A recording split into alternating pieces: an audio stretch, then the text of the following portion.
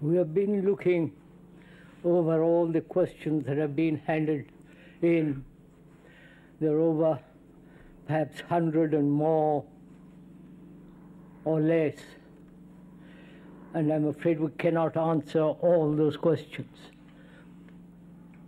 But we could if we all stayed here for a couple of months. But I don't think that'll be possible.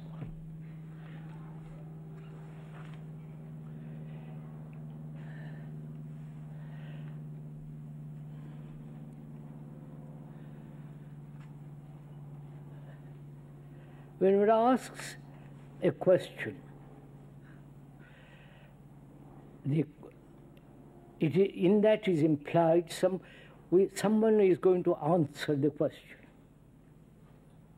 The meaning of that word question means to seek. So together we're going to seek the answer. Not that the speaker is going to answer the question, but together we are going to seek, find, discover the right answer. So please, this is not a Delphic oracle. Together we are going to find out the meaning and the significance not only of the question, but also together seek the answer.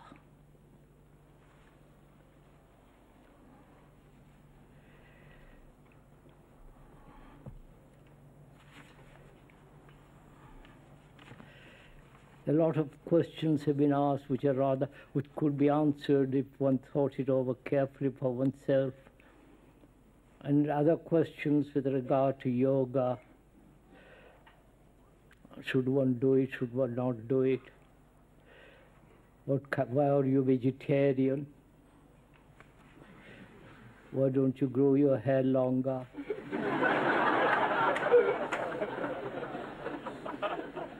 And all that kind of questions.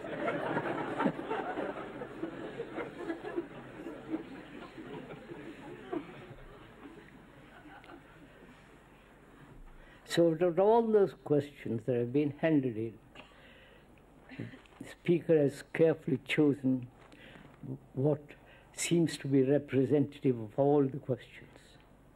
So I hope you will not mind if your particular question is not answered. Perhaps it will be answered when we go through all the questions that we have typed it out. Is that all right? You have spoken so much against organizations. So why do you have schools and foundations? And why do you speak?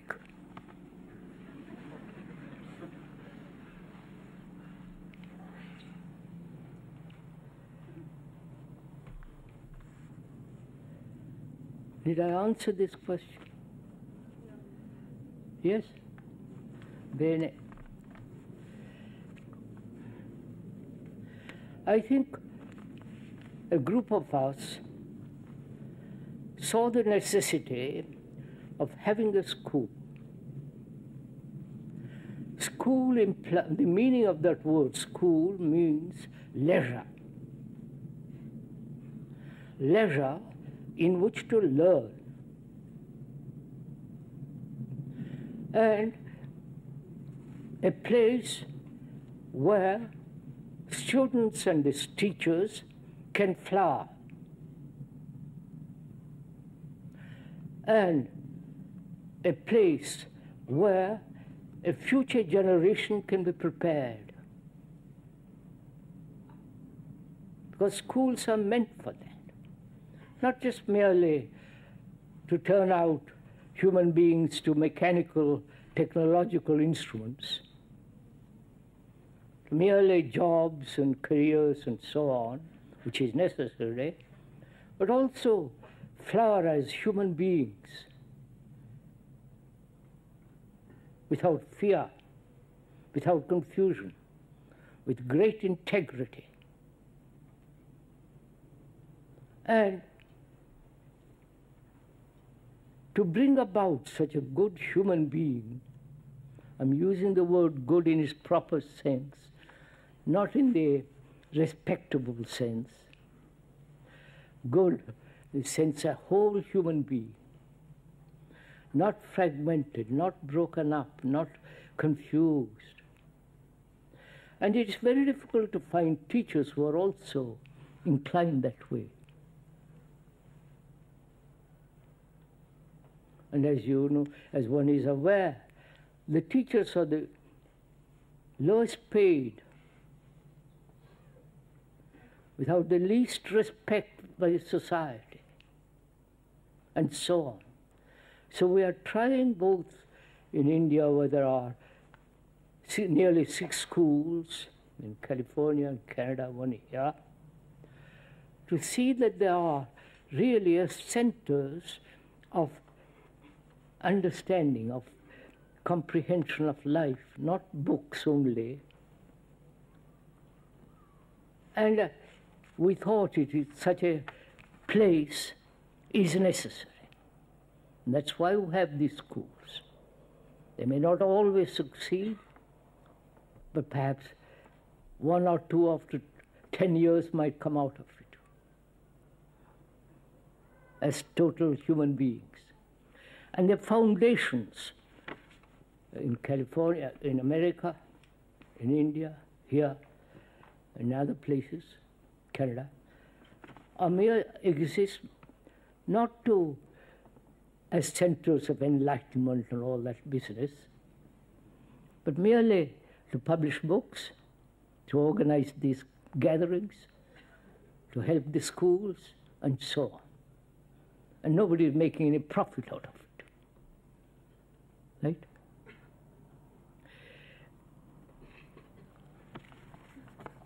And why do I speak?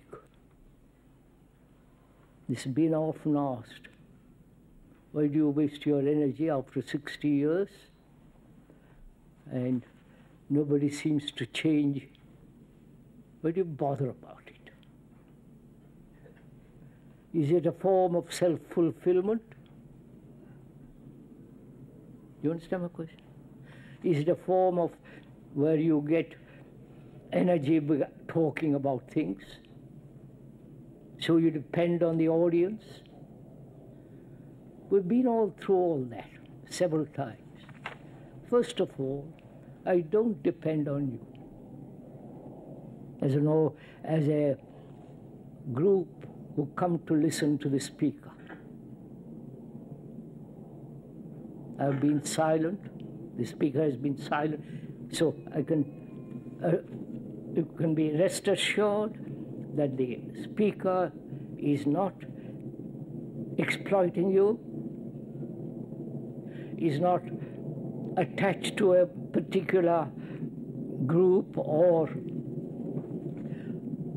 see necessary for him to have a gathering. But then why do you speak? What is your motive? Right? There is no motive.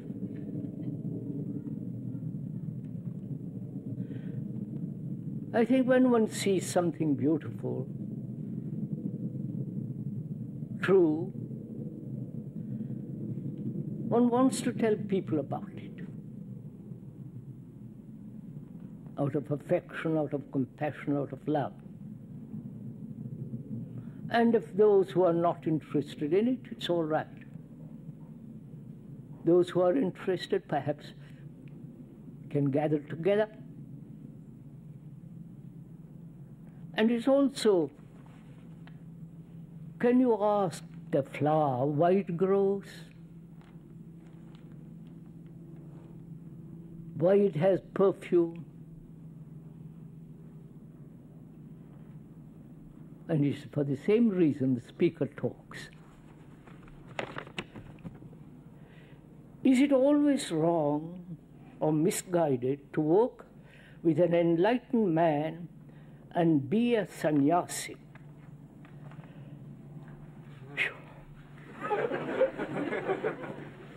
Is it always wrong or misguided to work with an enlightened man and be a sannyasi.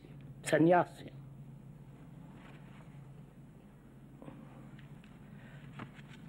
Sannyasa is a Sanskrit word.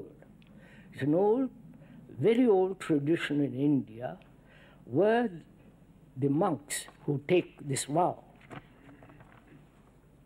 they really renounce the world outwardly. They only stay in one place, stay one night in each place. They beg. They are celibate. They have nothing except what they have one or two clothes. You understand? The modern sannyasi is none of those. You understand what I'm saying? He's been called a sannyasi by somebody in India, and they think it's marvelous. Put on a robe, yellow robe or pink robe or whatever the robe, put on and beads, and they think they are sannyasis. It's not. They are not. It's a misguided and not ethical to call them sannyasis. And to work, is it always wrong and misguided to work with an enlightened man? How do you know who is enlightened?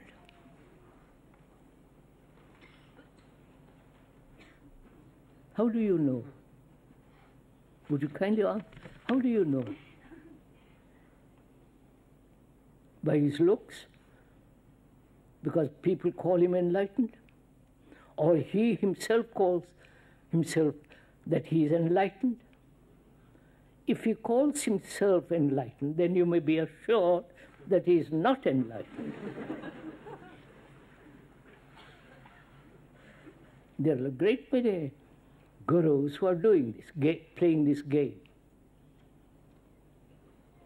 calling themselves lords, giving themselves titles, and doing a lot of mischief. And before you find out who is enlightened, why don't you find out what is enlightenment? You understand my question? I may consider you as enlightened. What is my criterion which makes me judge that you are enlightened?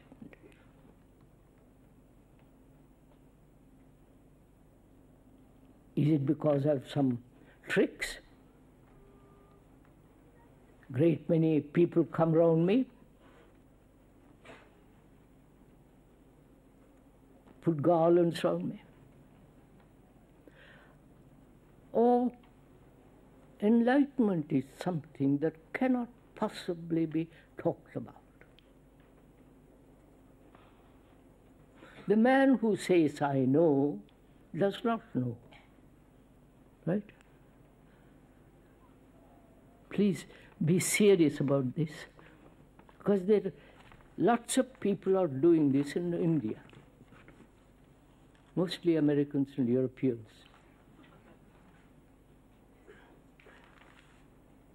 Who gather there and, do all the circus.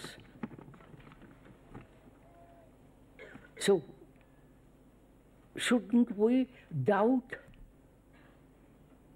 question these people?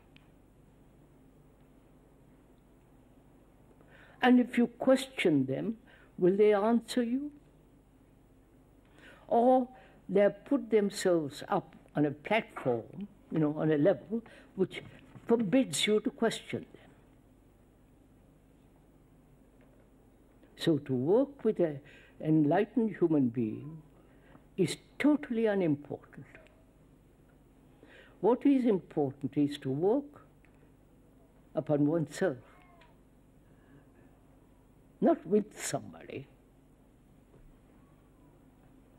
Right? We are seeking this together. I'm not telling, please, I'm not advising, counseling, etc., etc. But together to find out what is the truth about all these matters. Because truth is something that has no path, right?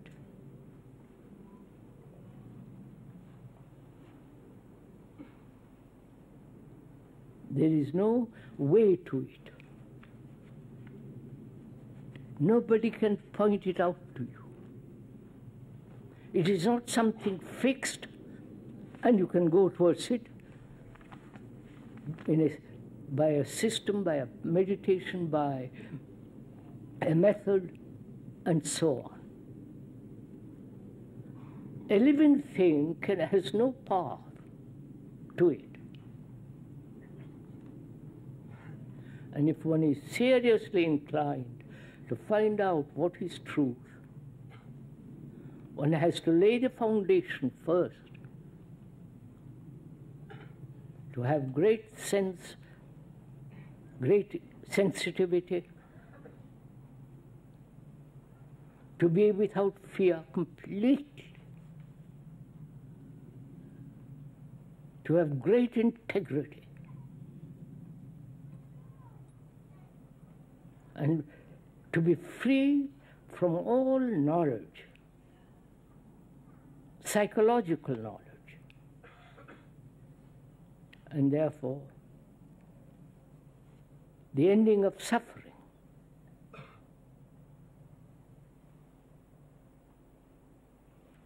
From that arises love and compassion. If that is not there as the well-laid, deep foundation, one is merely caught in illusions. Illusions that man has fabricated, thought has invented, visions that have the projection of one's own conditioning. So all that has to be put aside to find that which is beyond time.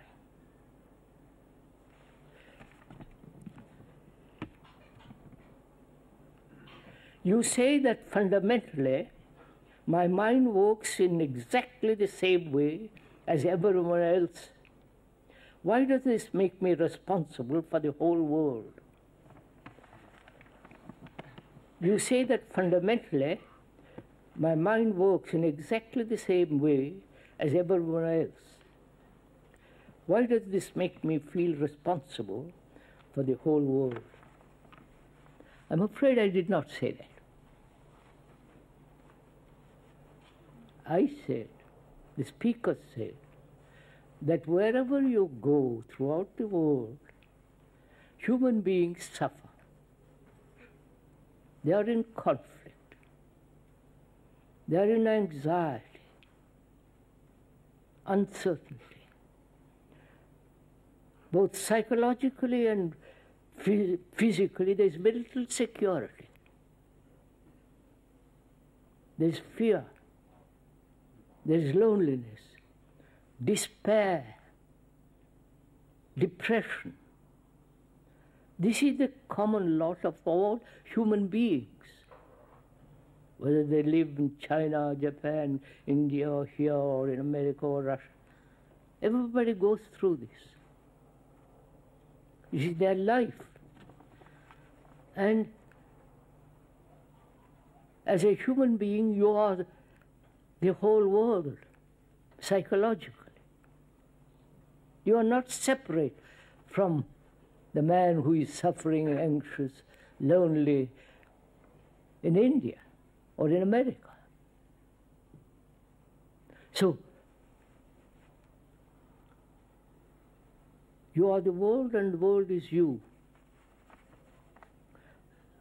This is a fact which very few people realize. Not an intellectual fact, a philosophical concept, an ideal, something to be longed for, but it's a fact, as your headache.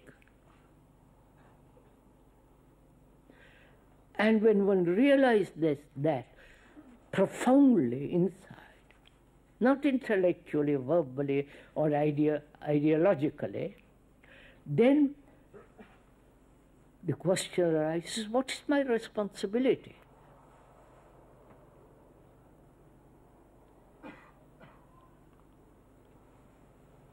We are asking each other this question, please.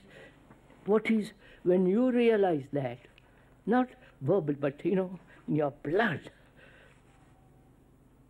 that you are no longer an individual, which is a great shock for most people.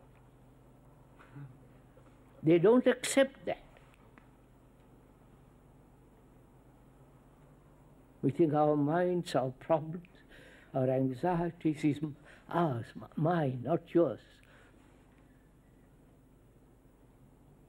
And when one sees the truth of this matter, then what is our responsibility? Not only one has a family, wife and children,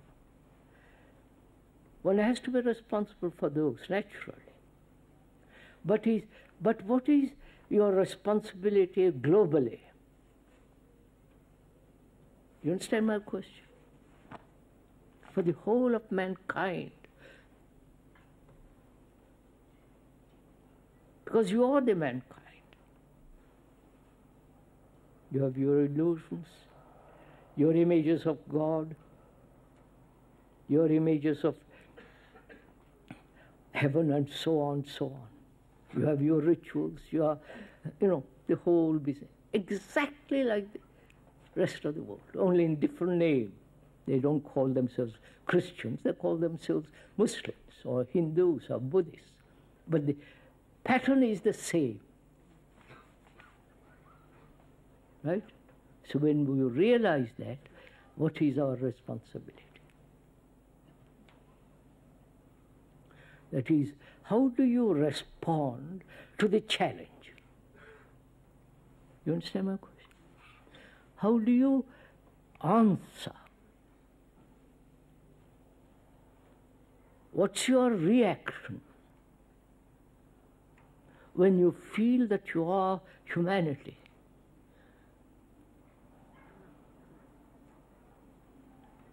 This is the challenge, you understand? How do you meet a challenge? If you meet it from your old individual conditioning, your response will naturally be totally inadequate. Right? It will be fragmentary, it will be rather shoddy.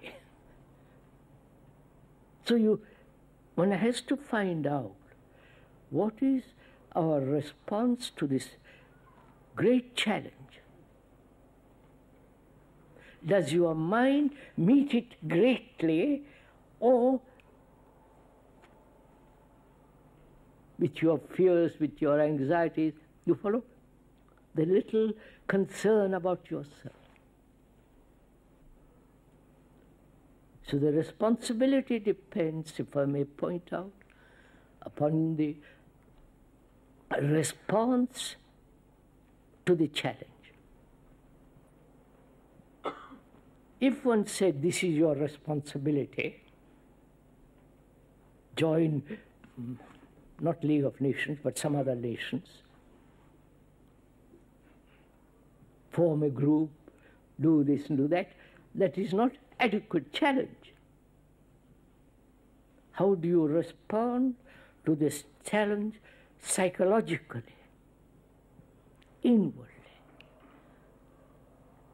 Is it just a flutter, a romantic appeal, or something profound that will transform your whole way of looking at life? Then you are no longer British, American, French, you follow?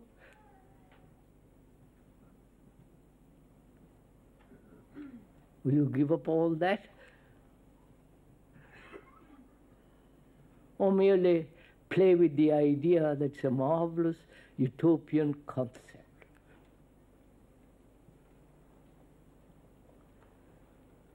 Right? So, the responsibility to this challenge depends on you.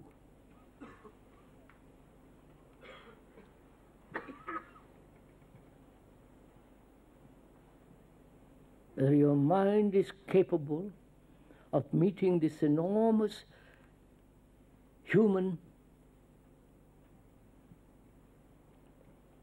wholeness, this human current.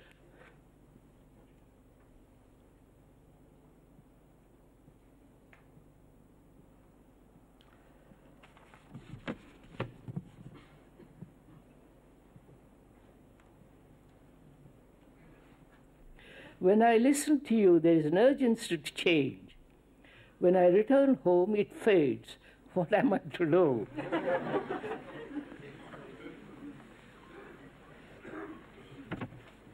When I listen to you, there is an urgency to change. When I return home, it fades. What am I to do?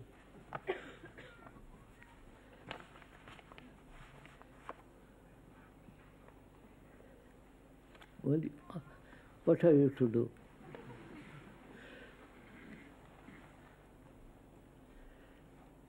Is the urgency to change influenced or pointed out by the speaker, and therefore you, while you are here, you are driven into a corner. And when you leave, naturally, you are no longer in the corner.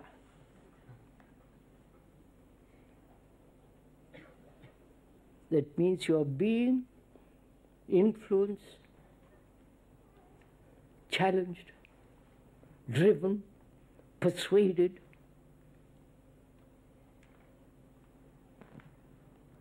And when all that is gone, you are where you were. Right? Now, what is one to do?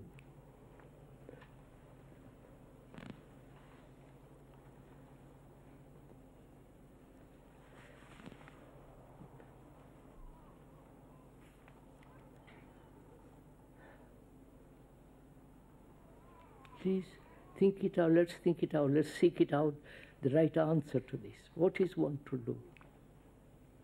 I come to this gathering from a distant place.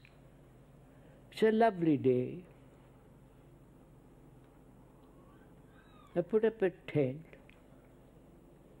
and I'm really interested. I've read not only what the speaker has said and written, but I've read a great deal. I've followed the Christian concepts, the Buddhist investigation, the Hindu mythology. I've also done different forms of meditation. The TM, the Tibetan, the Hindu, the Buddhist, the Zen. But I'm dissatisfied with all those. And I come here and I listen.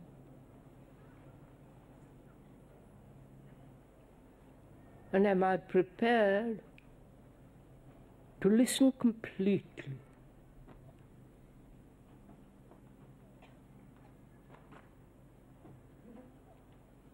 I cannot listen completely if I bring all my knowledge here. I cannot listen or learn or comprehend completely if I belong to some sect. If I am attached to one particular concept and I want to add what has been said here to that also. Right? I must come, if I'm serious, with a free mind, with a mind that says, let's find out, for God's sake. Not, I want to add what you are saying to what already I know. You following all this? So what is one's attitude about all this? The speaker has been saying constantly, freedom is absolutely necessary.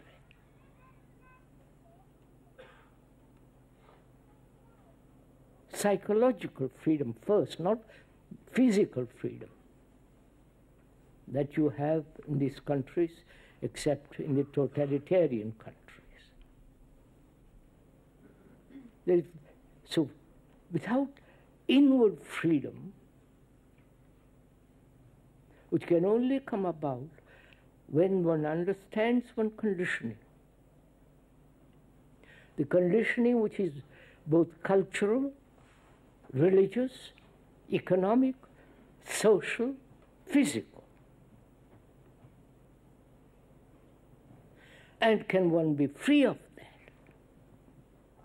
Free primarily the psychological conditioning. One fact which is that you are no longer an individual. The very word individual means undivided, not broken up. And we are. And that we are not individuals. So will you move away from that conditioning?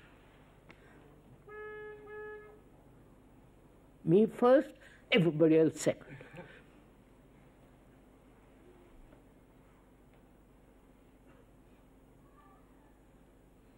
So,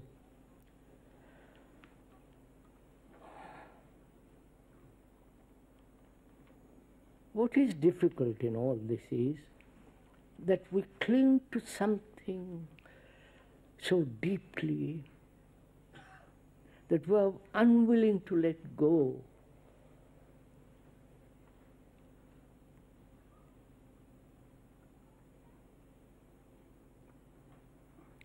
One has studied various things, and one is attracted to a particular thing, particular psychological, something or other. And one goes into it, studies it, and finds about, oh, there is a great deal in it, and sticks to it. And then comes here and listens and adds what he has heard to that. Then it becomes a melange, a mixture of everything, right? Aren't we doing that? So our minds become very confused. And for the time being, when you are in the tent, that confusion is somewhat pushed away or less.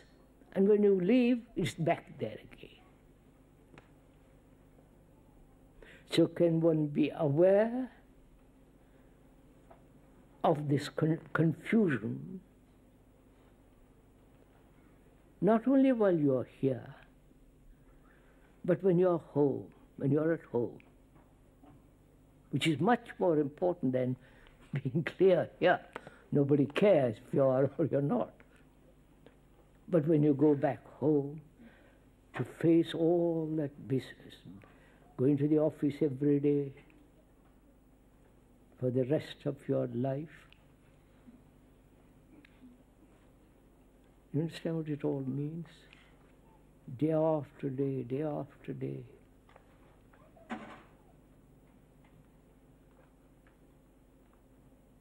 coming home, children, the worry, all that goes on.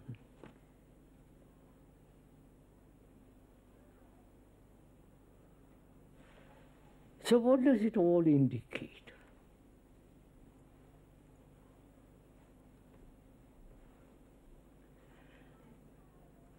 We have intelligence to solve technological problems.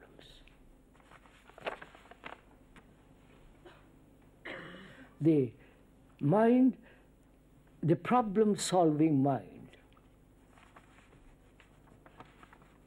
We all have it. And that is not intelligence.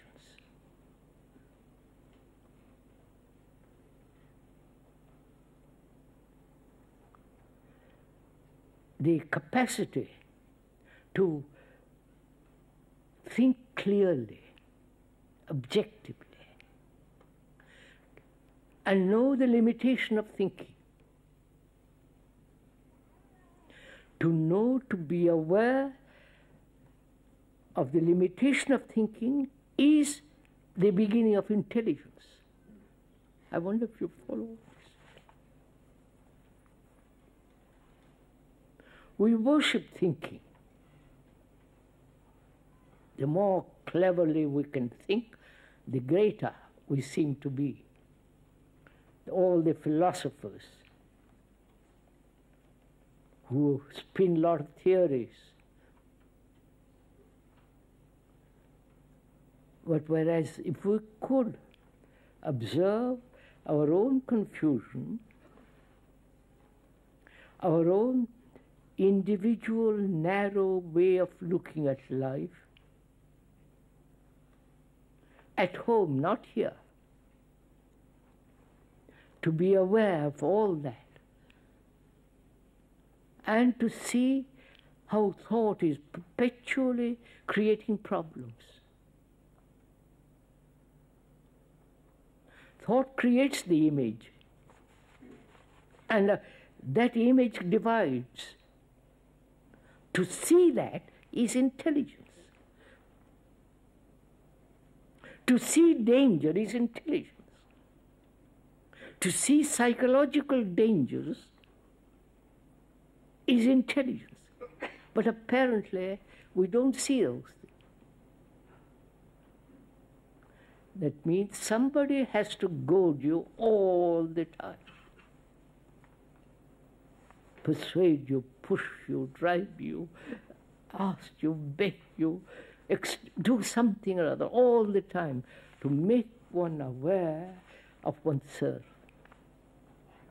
And move from there, not just stay there. And I'm afraid there is nobody who is going to do that. Even the most enlightened human being.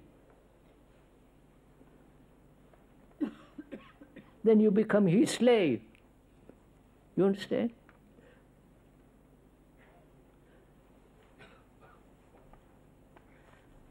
So if one has the vitality,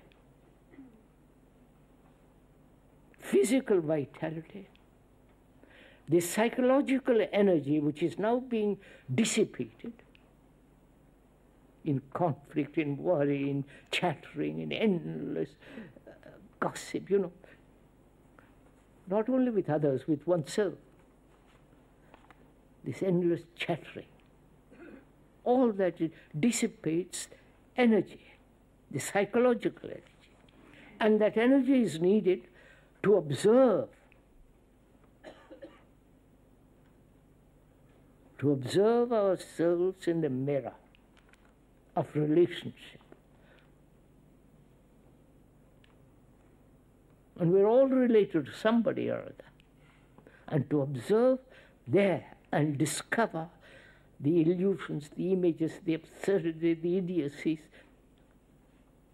Then out of that, freedom comes, intelligence, which will show the way of our life. Right? Are we moving together? Is suffering necessary to make us face the necessity to change? is suffering necessary to make us face the necessity to change?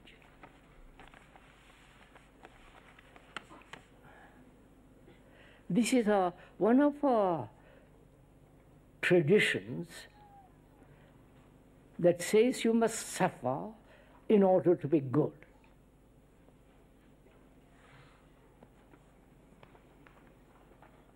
In the Christian world and in the Hindu world, they try and put different words for it. Karma and so on, so on, so on. And the Buddha, everywhere, they say you must go through suffering.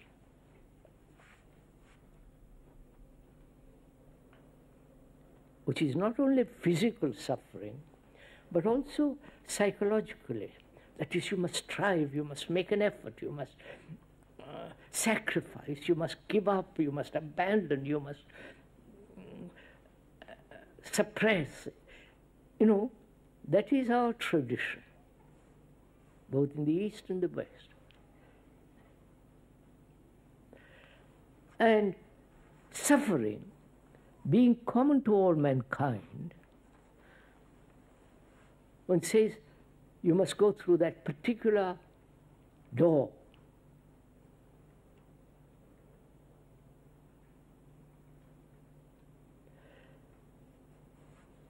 Someone comes along, like a speaker, and says, suffering must end. Not go through it, it must end. You understand what I'm saying? Suffering is not necessary. It's the most destructive element in life. Like pleasure, suffering is made personal, secretive, mine, not yours. There is not only global suffering. Mankind has been through enormous sorrows, wars, starvations, violence. You follow? He's faced violence in different forms, suffering in different forms. And so he accepts it as inevitable and uses that as a means to become noble or change himself. We are saying on the contrary. You may reject it, question it, doubt it, but let's find out. That is, let us seek the right answer to this. Together, not because the speaker says so. Can sorrow end?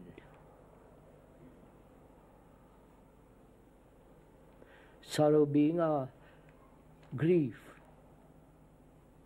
So many ways we suffer. An insult, a look, a gesture, a wound that we have received from childhood.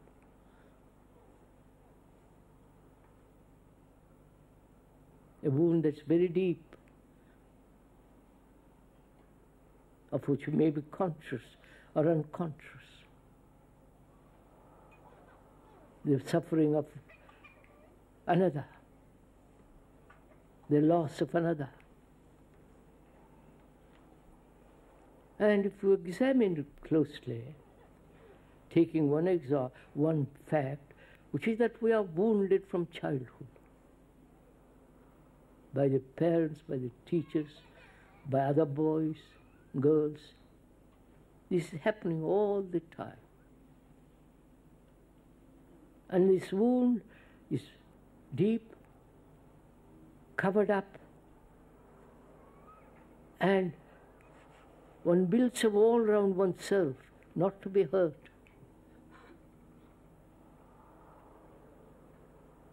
And so that very wall creates fear. I don't know if you're following all this.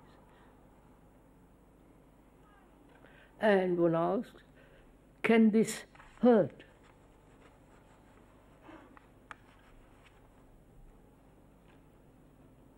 Can it go, can it be wiped away completely so that it leaves no scar? Please, we are going over together, you understand? I'm sure you have been hurt, haven't you? All of you. Some way or another. It's there. And we carry it throughout our life.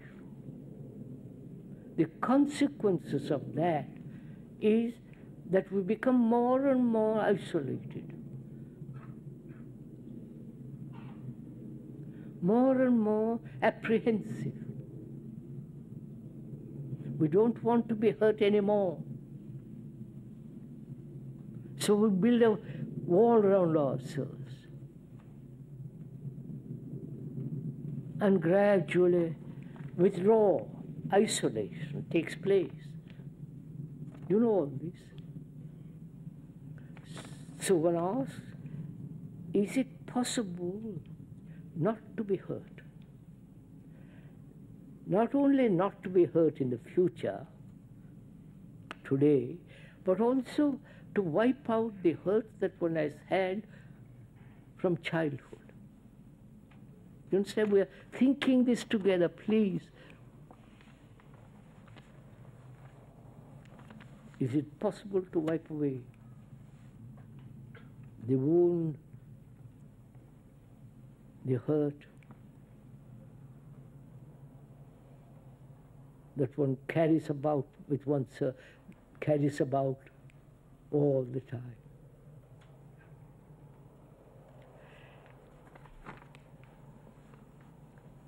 If one is serious,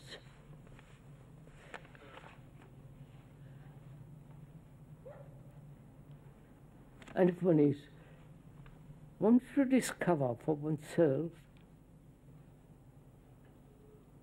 the cause of the hurt,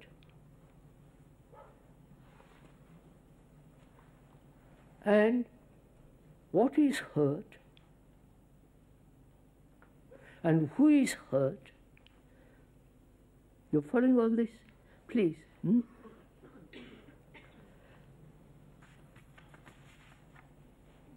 Which means, is it possible not to register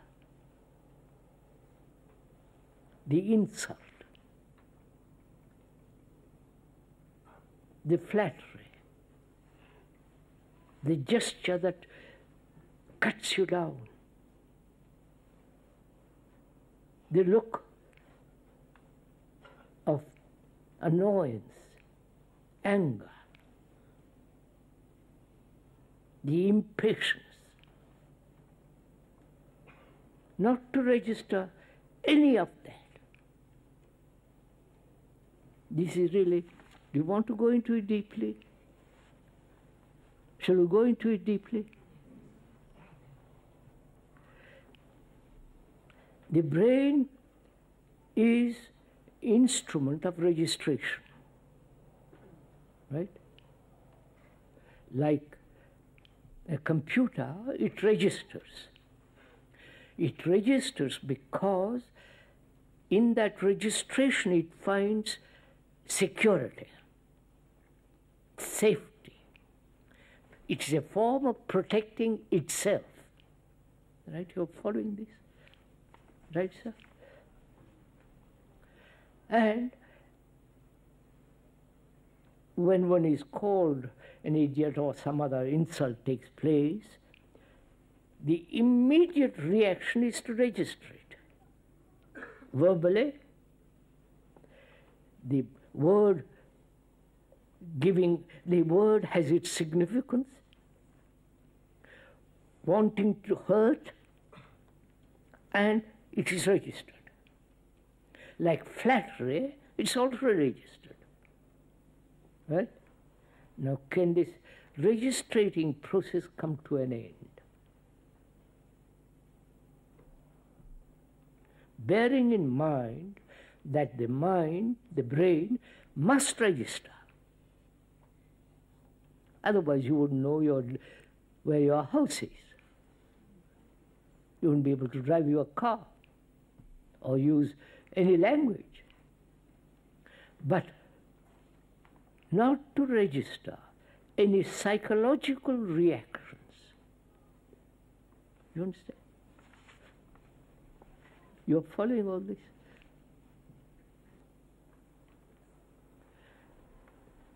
Then one will ask, how?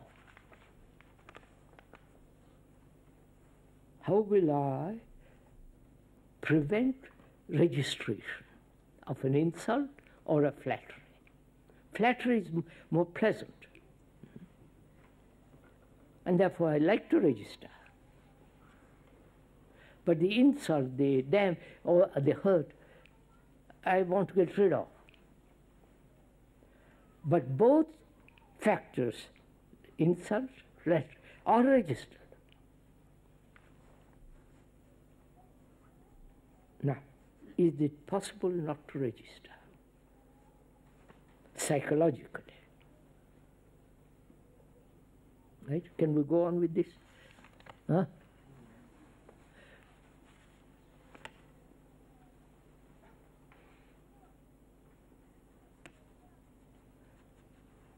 What is it that gets hurt? You say, I'm hurt. What is that entity that gets hurt? Is it an actuality? You understand what I mean? Something concrete, something tactical, something that you can talk, or is it something that you have created for yourself, about yourself? You're following all this? I don't know if you're... All right. I have an image about myself. Most of us have. That image has been created from childhood. You must be like your brother who is so clever. You must be better. You must be good. This image is gradually being built through education, through relationship, and so on, so on. That image is me. I wonder if you accept that. That image, which is me, gets hurt. Right? Are you following? So as long as I have an image, it's going to be trodden on.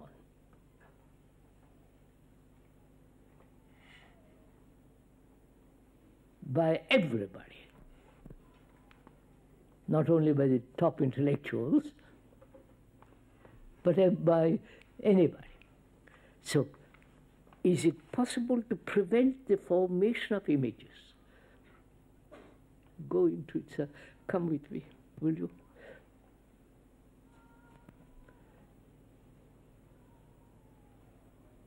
You understand the image-making machinery? What is this machinery that makes the images? You understand the images about my country, about the politicians, about the priests, about God, about, you follow, the whole fabrication of images. Who makes these images?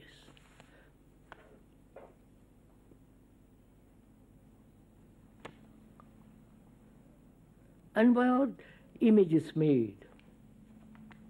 You understand? Who makes it and why are they made? We can see very easily why they are made. For security. for reasons of self-protection.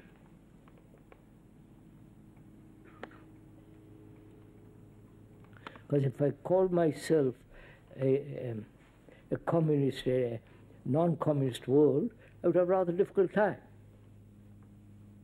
Or in a communist world, if I'm not a communist, terrible things might happen. So, identifying myself with an image gives one a great security. That's the cause, that's the reason why all of us, in some form or another, have images. And who creates this image? What is the machinery? You understand? What's the process of it?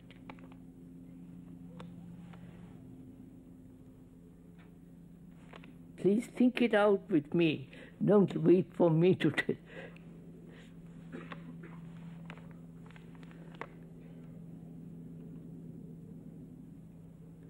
Will there be, please listen to it, will the machinery come to an end when there is complete attention? Or the machinery is set going when there is no attention? You follow the question? You follow this, sir? Where am I to look?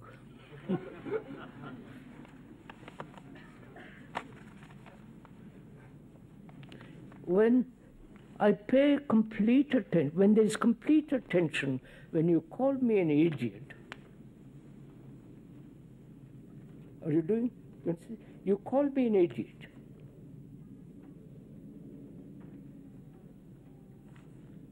And the verbal stone has an impact. And the response is, you're also.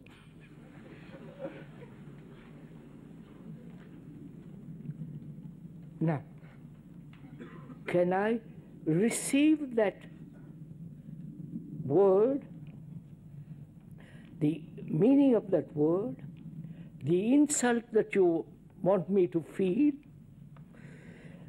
by using that word? Can I be attentive of all that instantly? You understand what I'm saying? Are we following each other? Can I be aware or attentive completely when you use that word? And you're using that word to hurt me.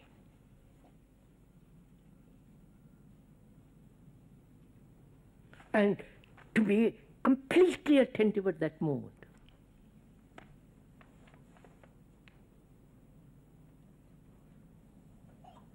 It's not a shield. It's not something you put up in order to avoid.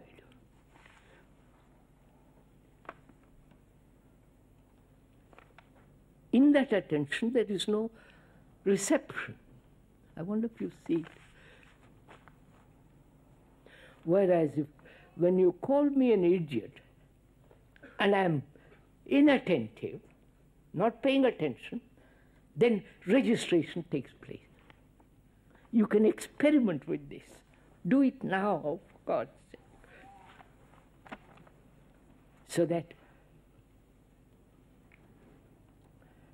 not only the past wounds, past hurts, but also your mind then is so sensitive, vulnerable, it is so moving, living, active, it has no moment of static moment where you can hurt. I wonder if you follow this. No, all right.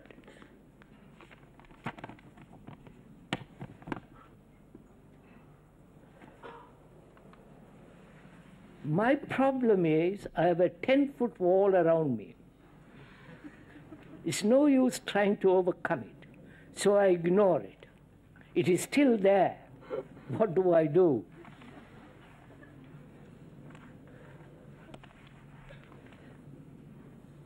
What's your height of the wall you have around you?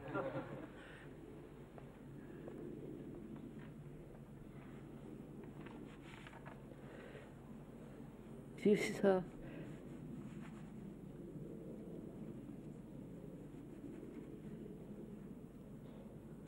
Is it possible to be vulnerable,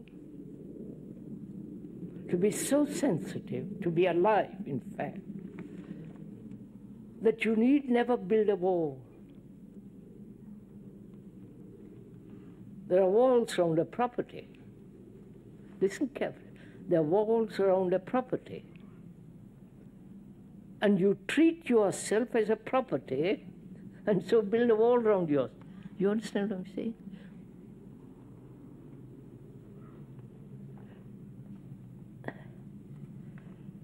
Again, sirs, why do we do all these kind of things? Why do we build a wall and then try to tear it down, and not being able to break it down? We avoid it, we run away from it, we hide behind it. Why do we do all these things? Why do we create problems for ourselves?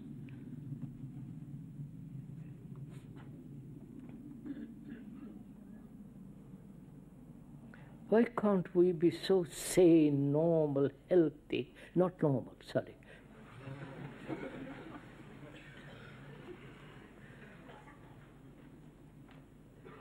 Now, this is a problem to the questioner. What is a problem?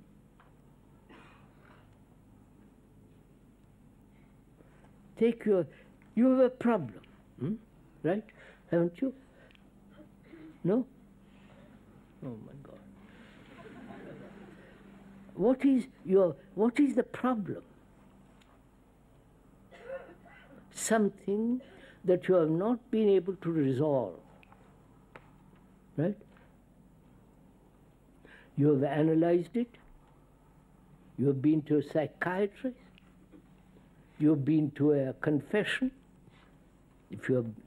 Or you have analyzed yourself, and the problem remains. The cause remains. And you have examined the effects, analyzed the effects, right? And the peculiarity of a cause is the cause becomes the effect. You follow what I'm saying? And the effect becomes the cause. I wonder if you understand all this. Is this too intellectual? No, all right. So what is a problem for all of us? What is our problem? And why do we have problems?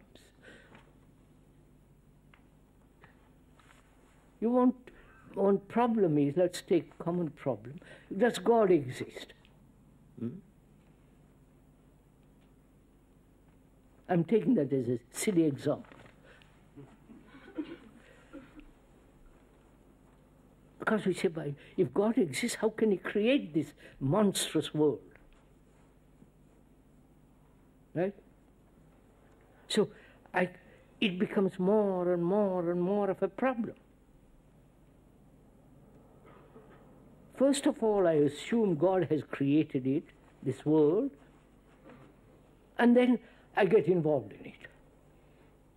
Or I have a certain ideal, I want to live up to that ideal. That becomes a problem. I don't see why you should have ideals at all. First I create an ideal, then I try to live up to it, then all the problem arises. Struggle, I'm not good, I must be good, tell me what to do to achieve my, and so on, so on.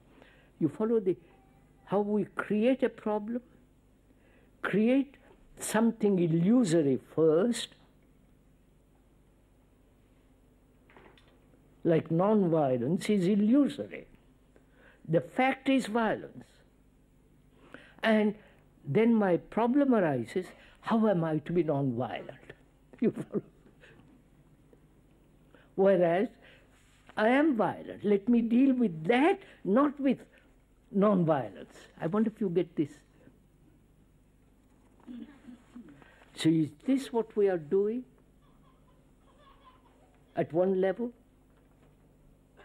Or I cannot get on with my wife.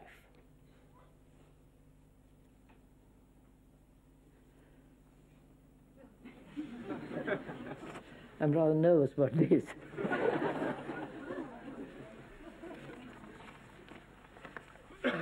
I cannot get on with somebody or other. So we make you follow what I'm trying to, we make problems out of everything. Now the question is much more important than resolution of problems, is not to have problems at all.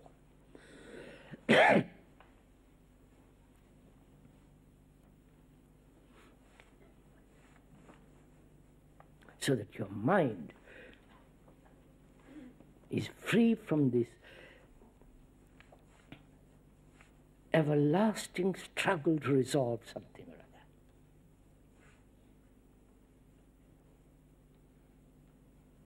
What is the core of all problems?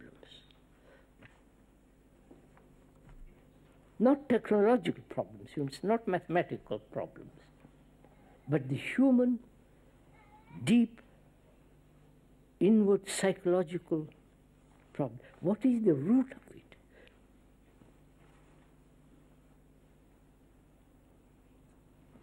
Come on, Susan.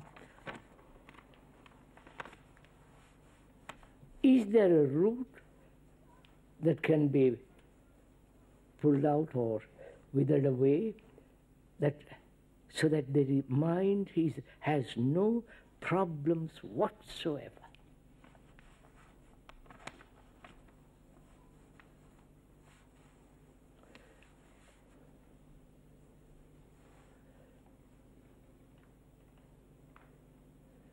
Go on, so let's...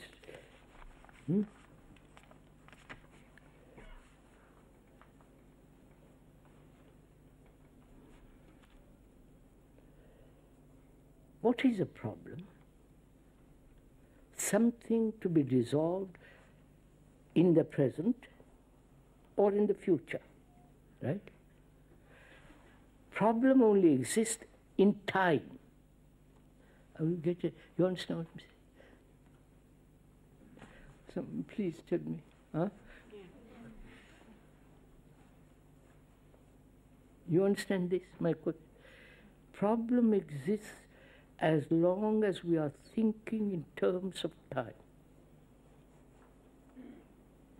Not only chronological time, but inward, psychological time. As long as I have not understood the nature of psychological time, I must have problems. You understand? Are you meeting? We are moving together. That is, I want to be successful in the worldly sense, or also I want to be spiritually successful. They are both the same. Now, wanting to be successful is a movement in time. Right, you follow this? And that creates the problem.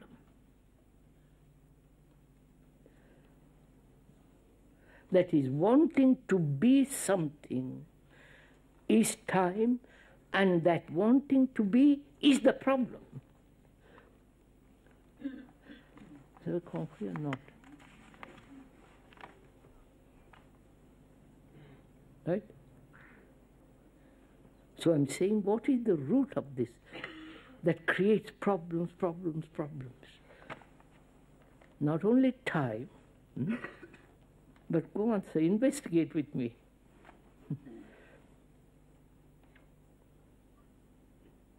Is it thought? Or is there this center which is always moving within its own radius? You understand what I'm saying?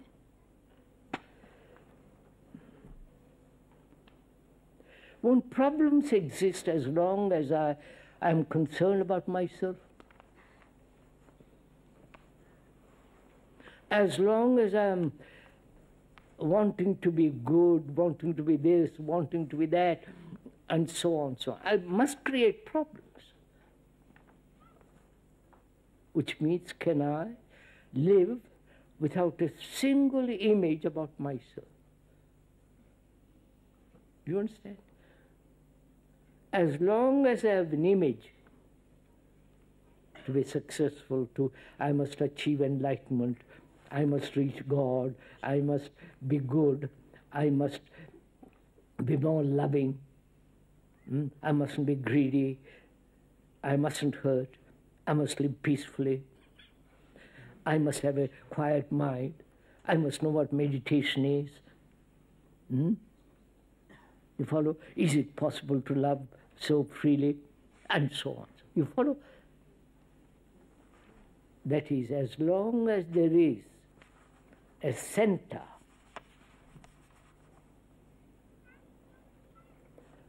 there must be problems. Now, that center is the essence of inattention. Are you getting it? Oh, come on with me. When there is attention, there is no center. I wonder if you meet this, right?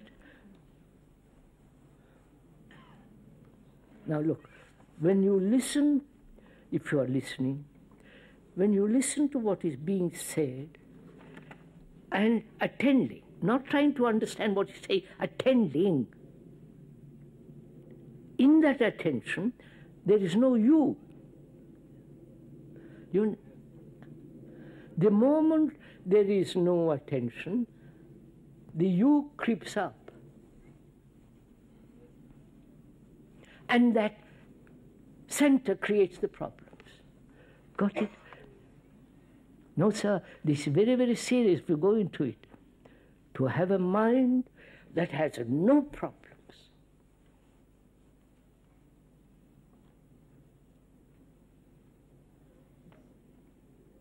And therefore, no experience. Moment you have an experience and hold on to it, then it becomes memory and you want more of it.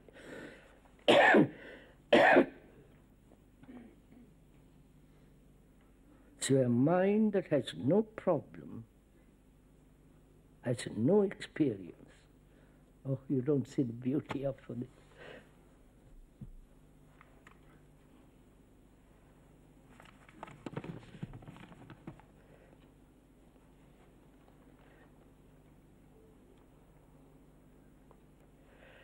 I derive strength from concentrating on a symbol.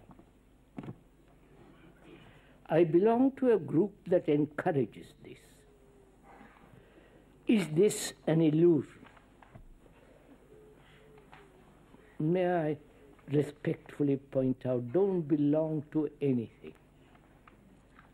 Right? But you can't help it, you do.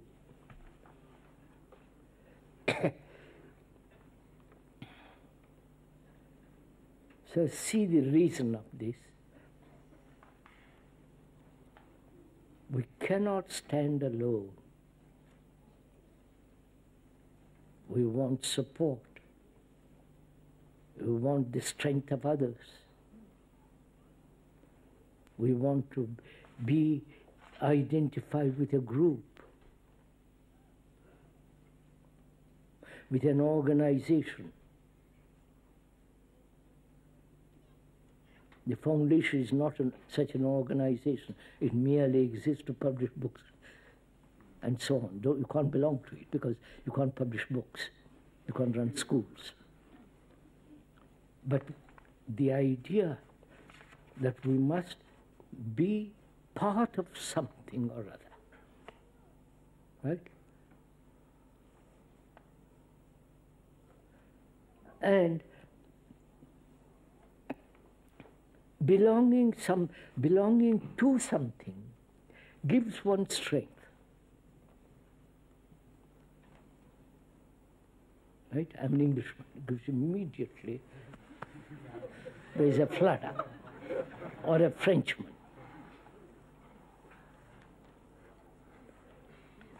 Once I was talking in India, and I said I'm not a Hindu. And a man came up to me afterwards. "You mean you're not a Hindu? You must feel terribly lonely."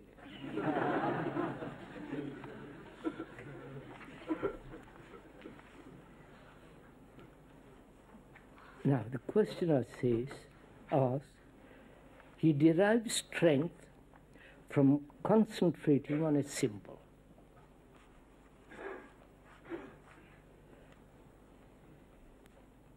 We've all have symbols. Christian world is filled with symbols, right? Right? The whole Christian world of religious movement is symbols, images, concepts, beliefs, ideals, dogmas, rituals. Same in India, only they don't call themselves Christians, but it's exactly the same thing. Or in the Far East and so on. Now, when one belongs to a large group which adores the same symbol, you derive enormous strength out of it. It's natural, or rather unnatural.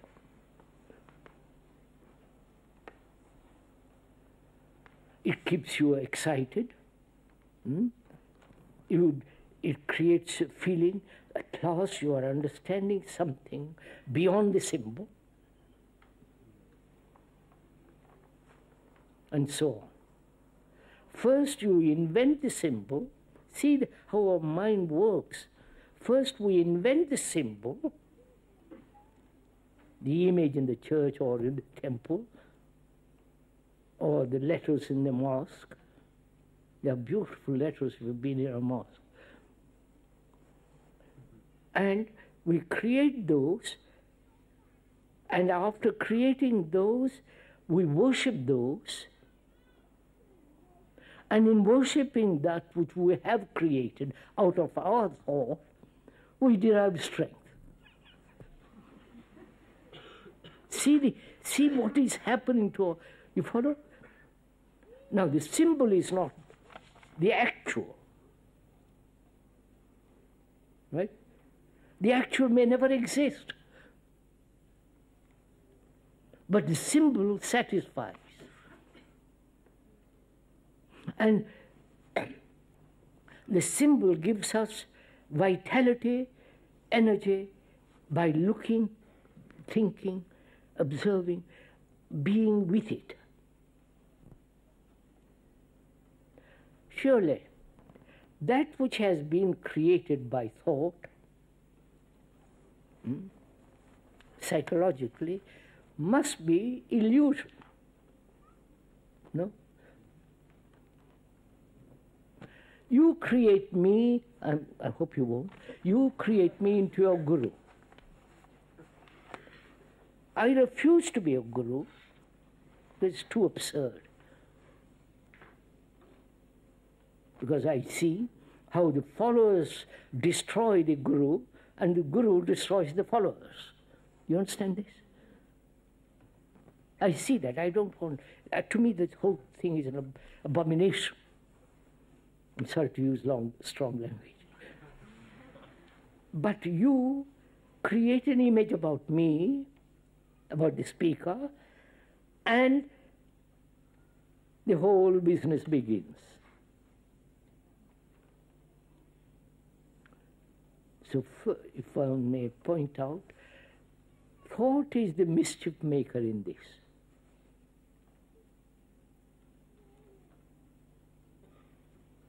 All the things in the churches, in the temples, in the mosques are not truth, are not actual. They have been invented by the priests, by thought, by us, out of our fear, out of our anxiety, uncertainty of the future, and you follow all that. We have created a symbol, and we are caught in that. So, first, to realize that thought will always create the things which give it satisfaction, psychologically, pleasure, you follow, gives it comfort. Therefore, the reassuring image is great comfort. It may be a total illusion, and it is, but it gives me comfort. Therefore, I will never look beyond the illusion. Right? Now we've talked an hour and 25 minutes. We'll continue with the rest of the questions on Thursday. Is that all right?